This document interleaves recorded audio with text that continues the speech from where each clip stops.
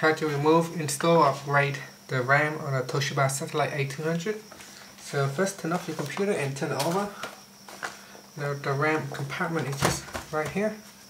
So what I want to do is just going to unscrew this top one here at number 4. You can see it's number 4 right there. Just open up the screws. Make sure it come all the way out. And just pull this top one out.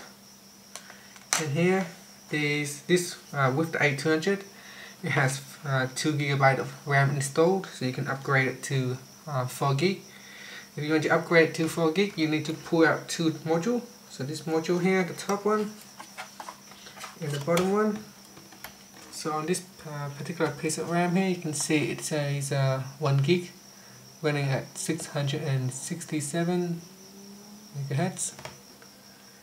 So we need to, if you want, you can upgrade it. So this is a 667 megahertz. So you can upgrade it with a 2 GB. So the same as the bottom one. Just pull the clip out on both sides, and the RAM should pops up. Once it pops up, you can simply just pull it out. So then just pull out the 2 pieces of RAM and upgrade it with a new one. Once you got a new piece of RAM, of course you can do the same. Make sure they are aligned and then push it in. So here it is. Just push it in from the top and then push it down. The 2 clips should automatically come into place and lock in the RAM module. The same over here. We place it in, push it in, and then push it down. The 2 clips should lock in. Once you've done that, we put the cap back, push it down,